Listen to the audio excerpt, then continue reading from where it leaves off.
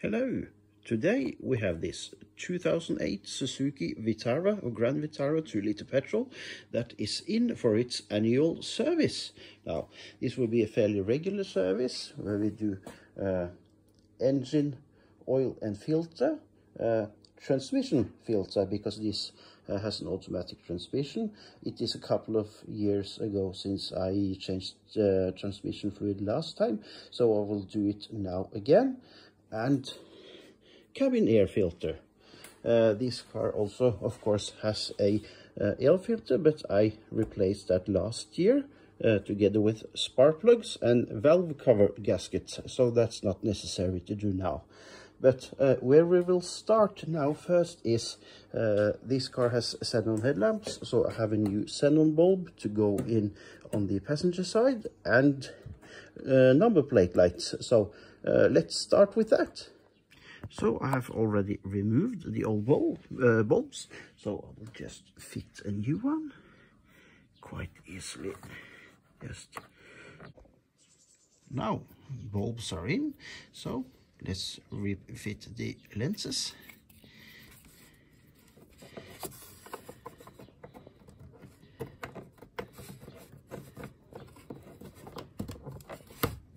This is very easy. You just twist it like that to loosen it, and to the right to fasten it. It's the same procedure over there, but yeah, now you have seen. Very, very simple.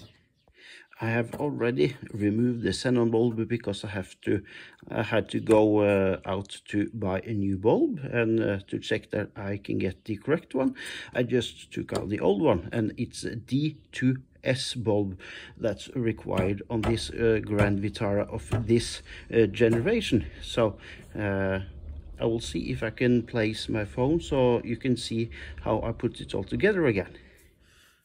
I'm not sure if you can see entirely what I'm doing, but let's give it a try. So we'll get a new bulb.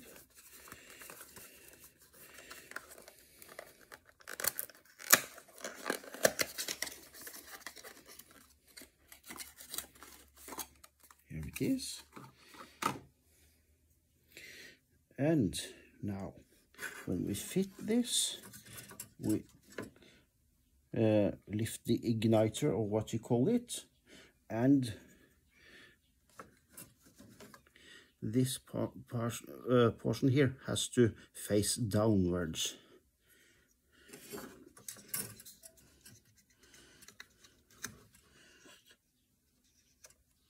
Like that.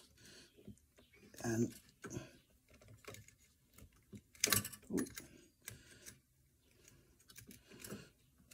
there we are. Oh.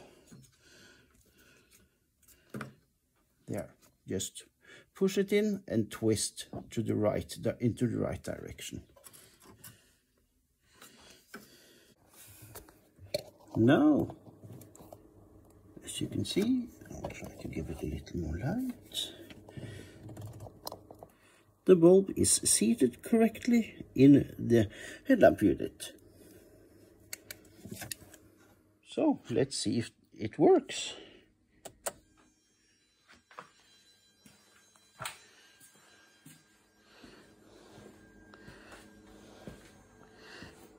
Yes, it definitely does.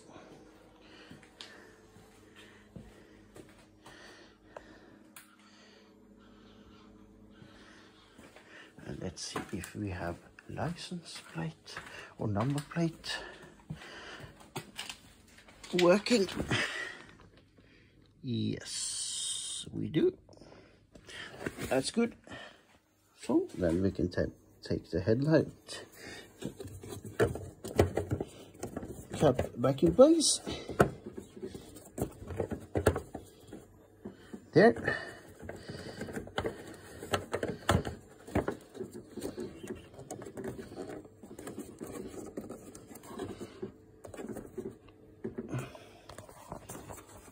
This is the worst recording ever. Like that.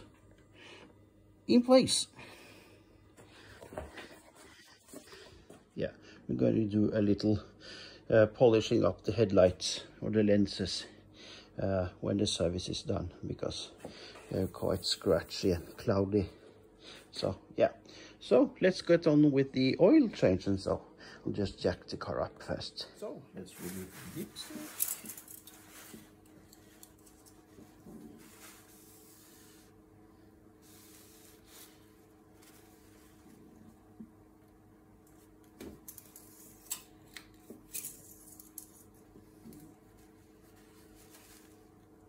Looks like it's consuming a little bit of oil, but it has over 300,000 kilometers so on this car, so it wouldn't be strange really if it's consuming a little bit of oil.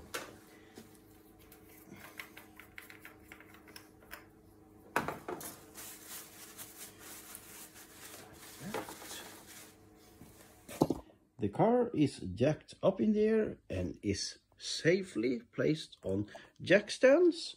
I have found a tray to drain the oil in, so let's crawl underneath and fill the oil pan. So here we have the sump. You can see the drain plug there, and over here, I'm not sure if you can see,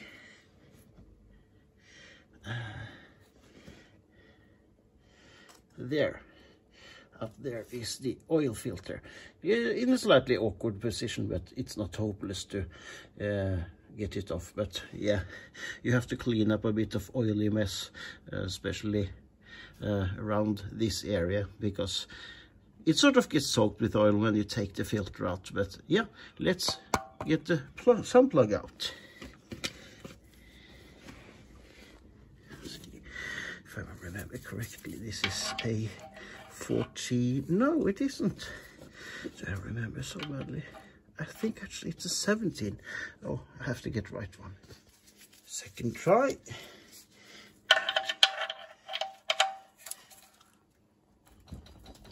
Oh my god. Yeah, that's loose. Place the tray directly underneath and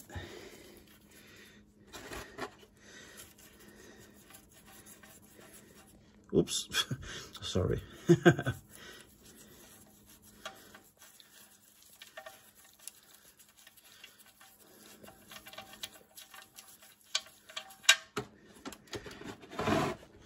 Oh, there we are.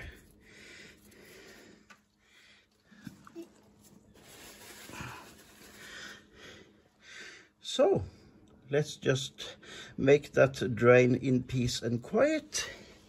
And excuse me, this recording is rubbish. Yeah, clearly you can see there and over there. If you see that plastic cover there, next thing is to take that down and access the drain plug to the automatic transmission. Now it has just about stopped dripping, so you can put the drain plug back in again.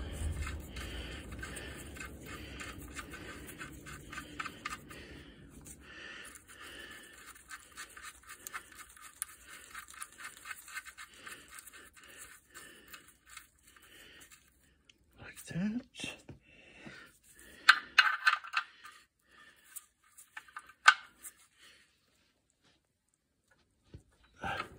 Fairly snug. There's no need to over tighten it. So let's move on to the oil filter. So onto the oil filter. You can see the drain plug there on the oil sump, and just up here you have the oil filter. So now I'll try to find fit a tool up there to make it a little bit easier to get loose, because it is quite tight up there. So I'll try to figure something out. So finally the oil filter is out. There was no chance for me to film that, getting it loose. Luckily it wasn't too tight, which I knew it wouldn't be because I'm the last one who changed it. So so oh my god, oh, excuse me. There is the oil filter. So let's find a new filter.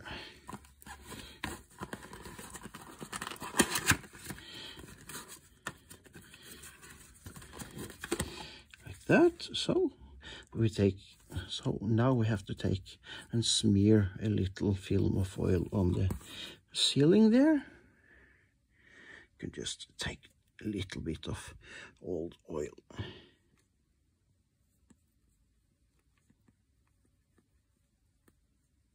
Like that.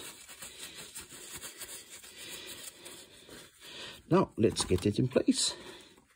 So there, the new filter is in place. Still too tight to film while I'm putting it on, but yeah, I turn it in by hand till it stops and just tighten it fairly snugly. Not over tighten this either, but just tight enough so it won't leak, because if you over tighten it, it isn't very fun to get it off again next time. So yeah, now we move on to the transmission. Now I have emptied the old engine oil in an empty oil can, so we can take it to a proper place to get it environmentally correctly treated and thrown away. So now it's time to get the drip pan down from underneath the transmission, and then we start with, we have two 10mm bolts here.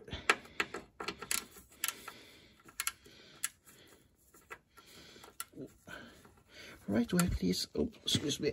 Terrible recording.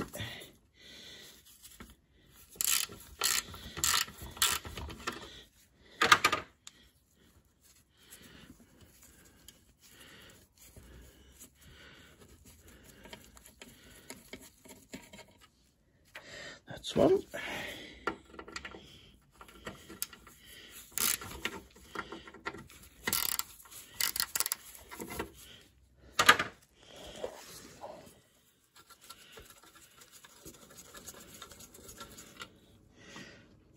And then we have some clips over here. Here.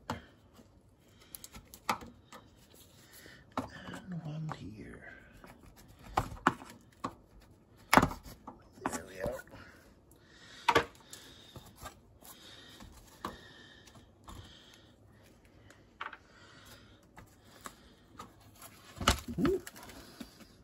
And then the whole thing comes down.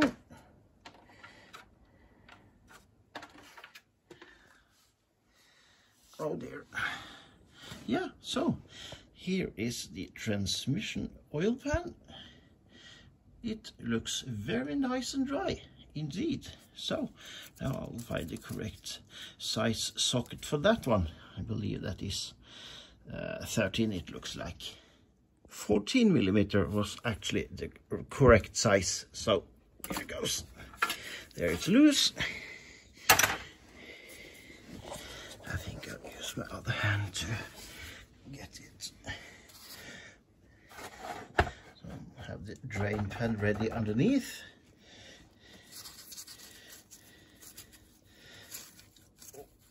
Of course it's very tight. There it is. I replaced transmission fluid on this car like 3 or 4 times before, because it had quite erratic and irregular shifting and so tendencies of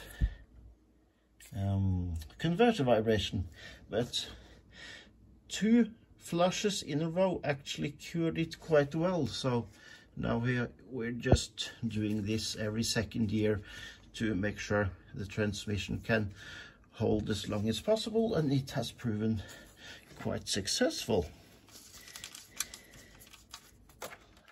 Oh dear, oh, messy. Yeah, could be worse. Ooh, there. So now we'll just let that drain and measure the amount we have gotten out, so we can fill in again the same amount later. Okay, so while the transmission is draining, we can change the cabin filter while we're waiting. So It's located behind the glove box here. I've already taken the owner's personal belongings out. Now what we start to do is get some light. Oh, somebody's been here and that's broken. It's supposed to be a rod attached to that there. That seems to be missing, but yeah, anyway, what we start to do is you pull in like that and do the same on the other side like that, and just tip it down, because these, excuse me, terrible recording, these tabs are just on these ones. So now here you can see we have a cover here. We just take take off this cover here, and we can put it down there. And here we have the, excuse me, this is I've just have to hang up the light so I can concentrate a little bit more whilst recording. I'm so sorry. Oh God, this is just chaos. There, hang there. Yeah. And here we have the filter. I can just pull that out. Come on. There we are. Like that. Yeah. This car lives on the street where there are quite a lot of trees, so it falls quite a bit of debris down on this car, but this isn't bad considering it has been in this car for 2 years, so it isn't the worst I've seen, definitely. So now you can check inside of the housing. Yeah, just take the vacuum cleaner quickly inside of here before I put in a new filter.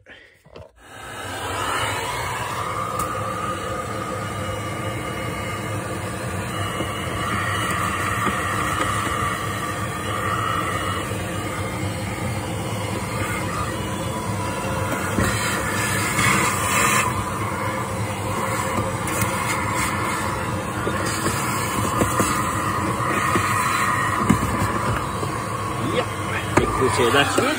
New filter. Take it out of its plastic housing.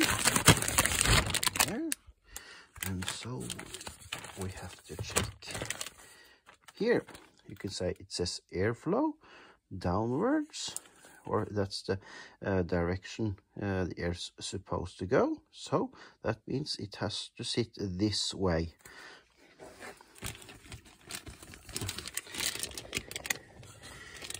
Excuse me. There. Slide it in nicely and neatly. Come on.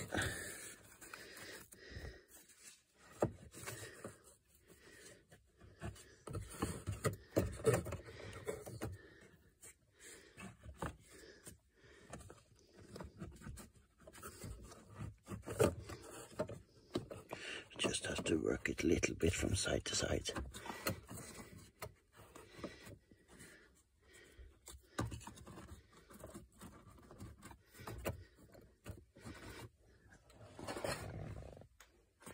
Oops.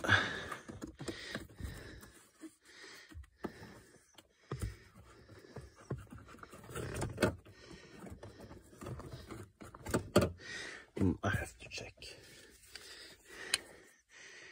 So the filter isn't pinched or anything.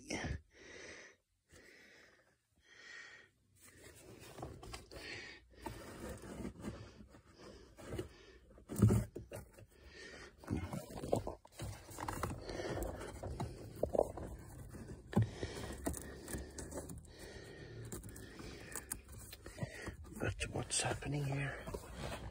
Oh, the filter is tightly in place. So we can slide the cover back on again.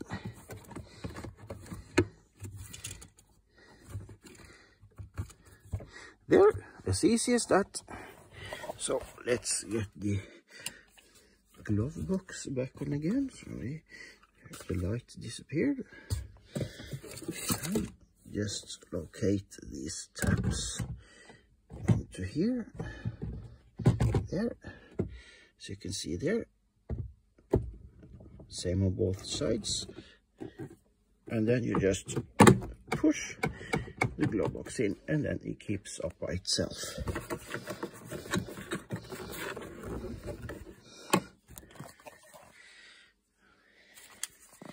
There. Just try to push that back on again.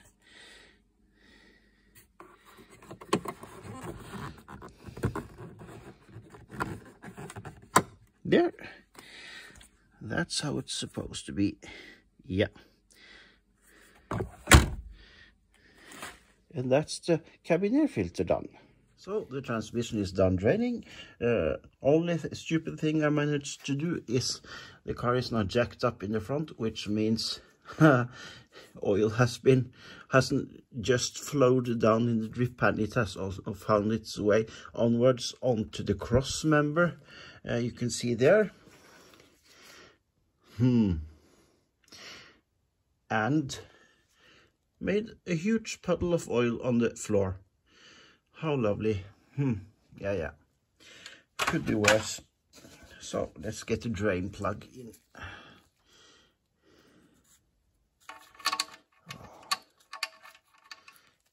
Oops, like that. Come on. There we are.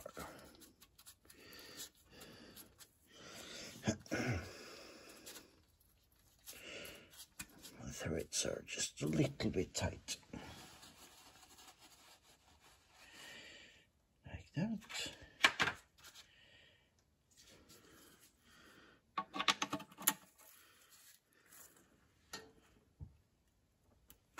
Like that. So I'll find some paper and clean up this mess.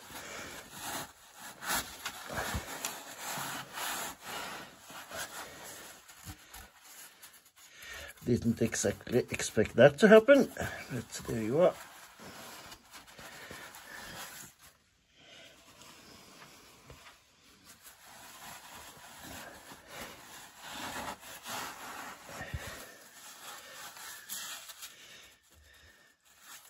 At least it isn't a huge amount. It always looks worse than it is, so it won't have anything to say about the amount of fluid I have to put back in the transmission again. So yeah, now I'll just have to clean up this mess and we'll get up and start filling up some fluids. Of course, you also need to put back on again the cover that goes beneath the transmission. Yep. Same procedure as taking it out. Yeah. Okay, so before I fill up again the transmission fluid, I have to measure the amount of fluid I've drained out of the transmission. I have a can here that I use for old transmission fluid. I have already some old fluid in it from my own car, so I have put a mark here so I know where the level was.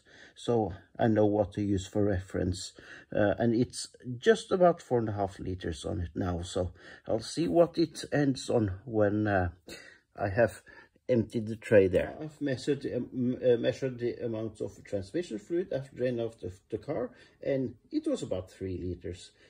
That's the usual number I've seen every time I've drained and filled up the transmission of this car. You typically don't get much out of a transmission just by draining it and filling it up again. So that's why I do this every second year. It's a little bit more often than necessary, but yeah, I don't think it's a waste changing oil a little more often than a little bit too late, honestly. It is an old car. It has done over 300,000 miles. It has some wear and tear on it, but it's going strong. It works very good. and the lady who owns it likes it very much, so it needs a good wash. But yeah, it is a good working car.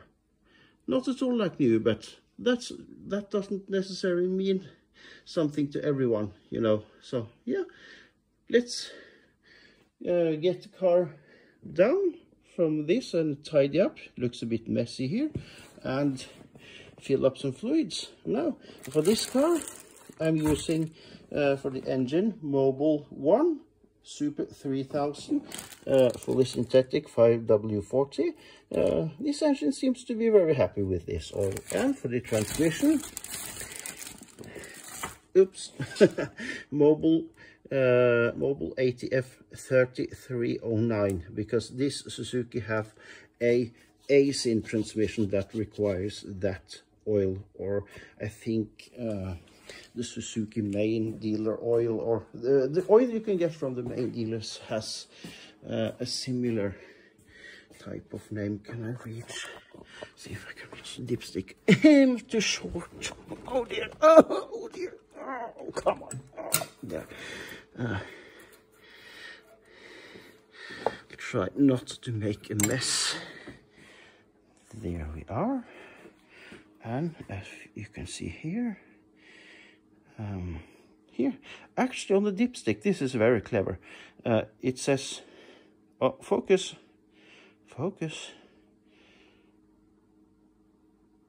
Hello, come on, focus. How hard can it be? Just focus.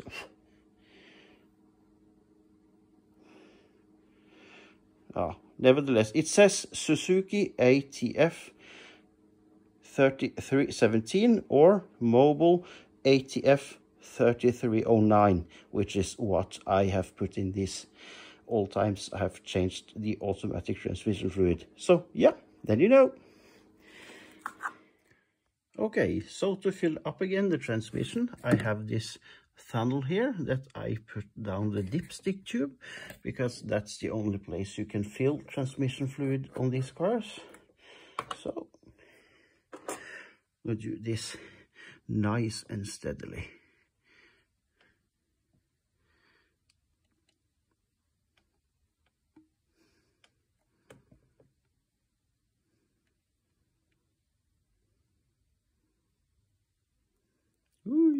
There, nice and easy. You cannot be impatient doing this, because then you will end up with a big mess. I'm talking from experience. So yeah, I'll get back to you when I've done this, because this is as interesting as watching paint drying. So I'll get back to you. Now I'm done filling up the transmission. The level is now correct. So now I'll move on to filling up the engine. This 2-liter Suzuki engine takes about 4.5 liters of engine oil.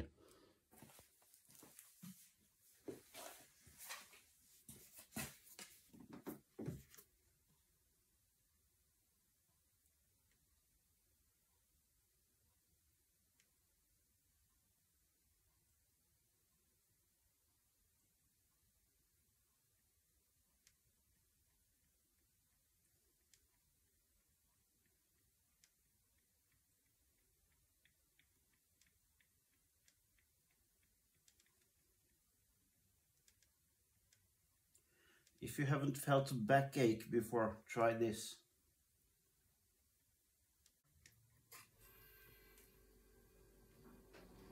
Ouch. I hate doing this.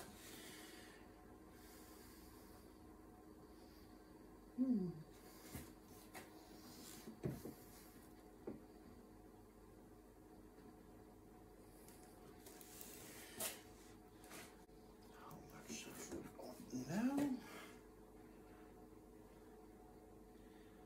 Yeah, we can start up the car there and let the oil filter fill up. Check it a bit later. Just gotten over a little bit over 4 liters in now, so.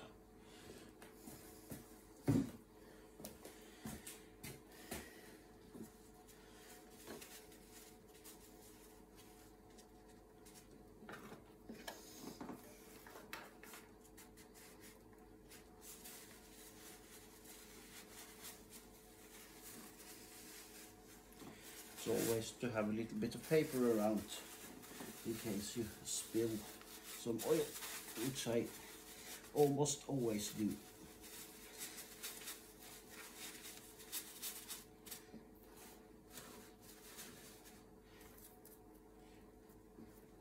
So let's fire it up.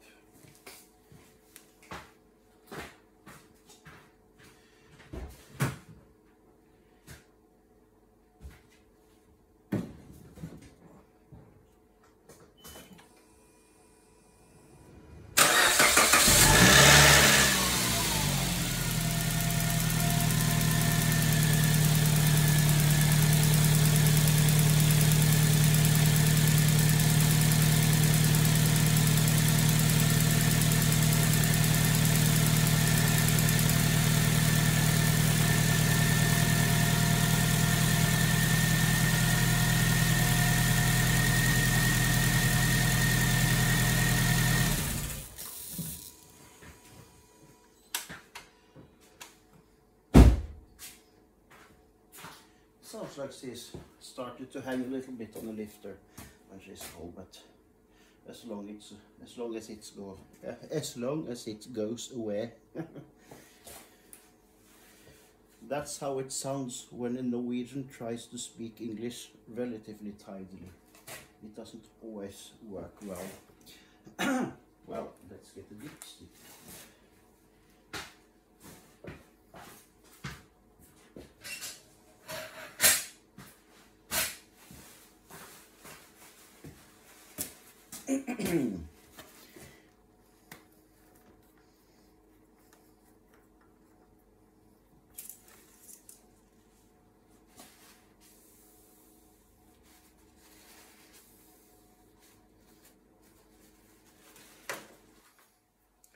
So now we just let that sit a bit. I have already checked the coolant level, topped up a little bit there, also on the power steering fluid, just a little more. It just needed a little bit more. So it's now on the full mark on both of them. So all of the lights, that's a regular thing to check when you do a service on a car. I've changed, as you've seen already, the xenon bulb there, and both of the license plate or number plate lights, bulbs, thingies. Yeah. So let's just wait for this to sink down. So yeah. So it's been sitting a while, so let's check the fluid levels.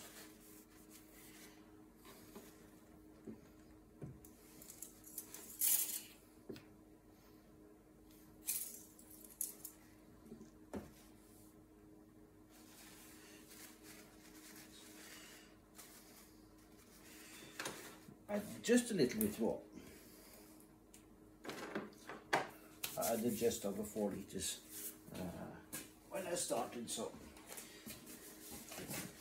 it's supposed to have 4.5, so I just put it a little bit less than it's supposed to have.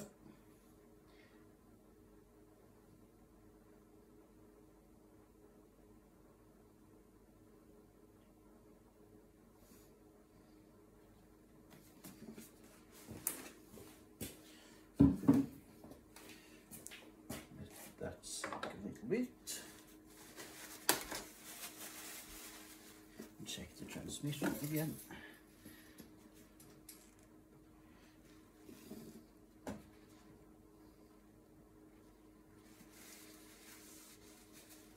Yeah, that's nice.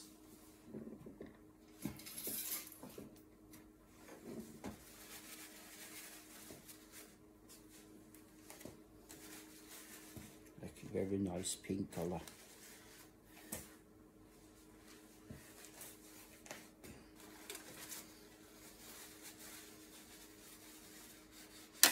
Oops.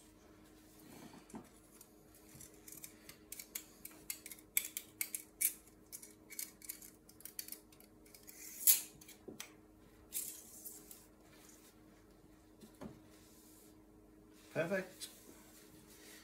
That's where we want to be.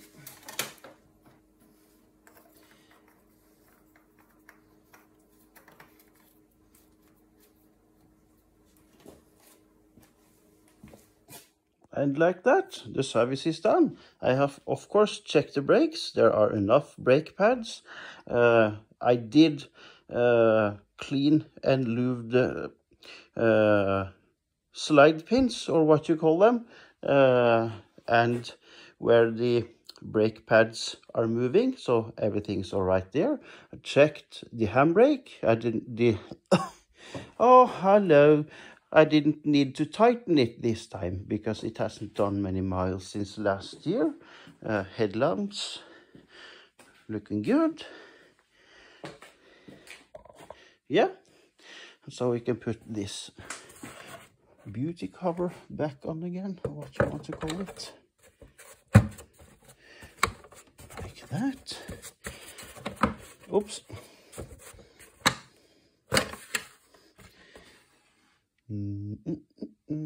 Oh, I see.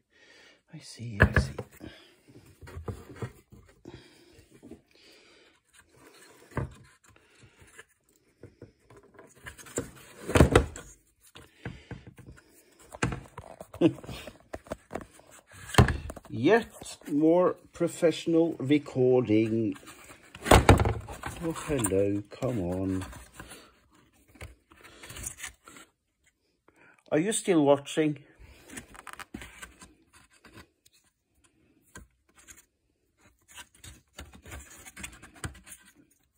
Oh, get in there, please. Ah, there we are. Like that.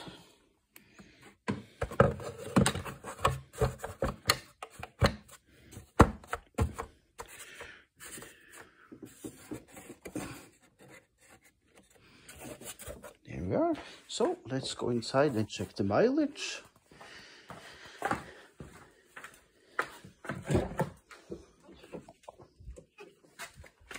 Oh.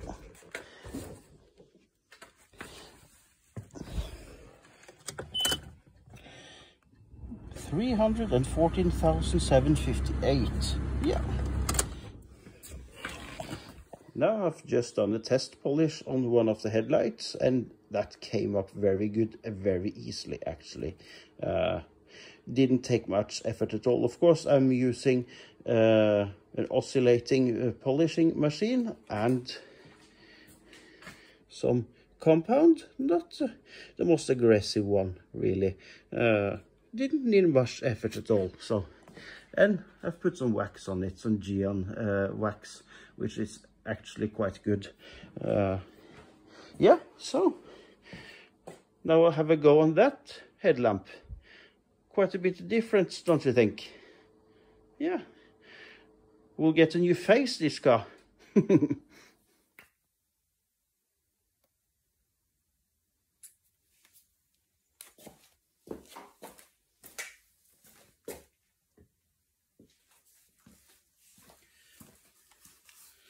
Now, in case you wonder, this is a Meguiar's microfiber DA microfiber cutting disc.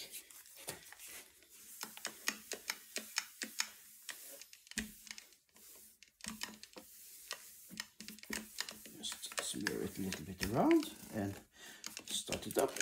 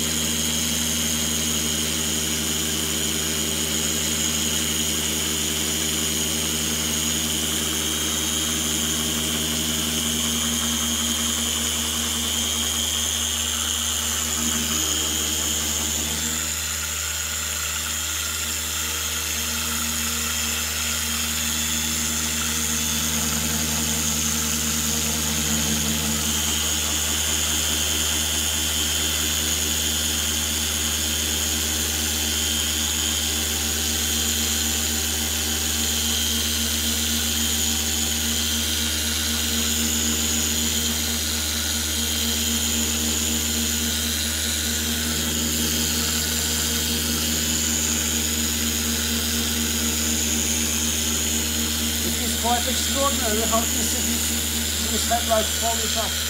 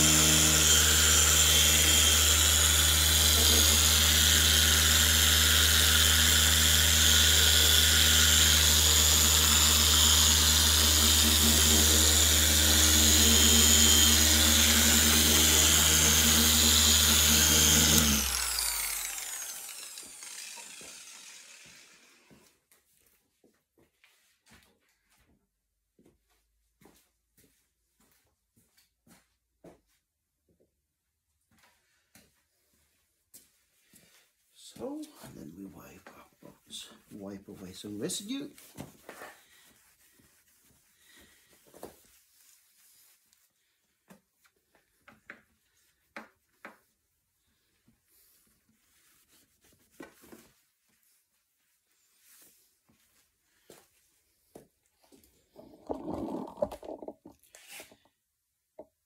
That has made quite a bit of difference,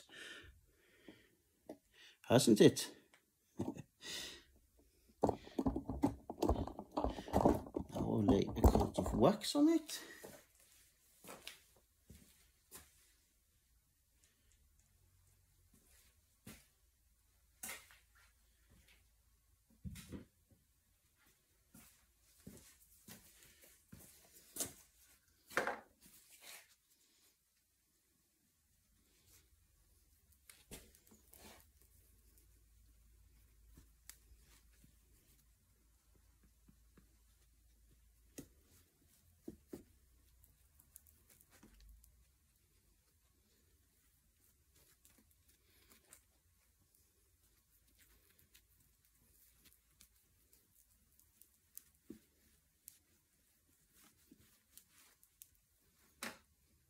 A little bit more. Just massage it thoroughly in.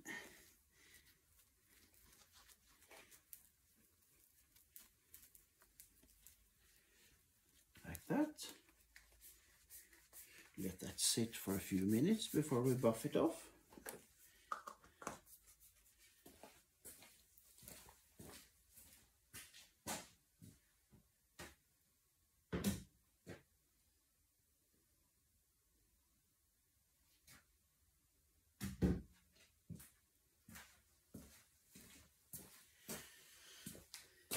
Now I think it's time to take the car down again. Okay, so now I've written down everything I've done in the service book with mileage, date, and everything I've done here. And so that's the service done. So if this can help you a little bit, maybe doing a service on a Suzuki Grand Vitara 2-liter petrol yourself, I hope it's at least a little bit helpful. So yeah, thank you for watching. I'll see you in another video. Goodbye.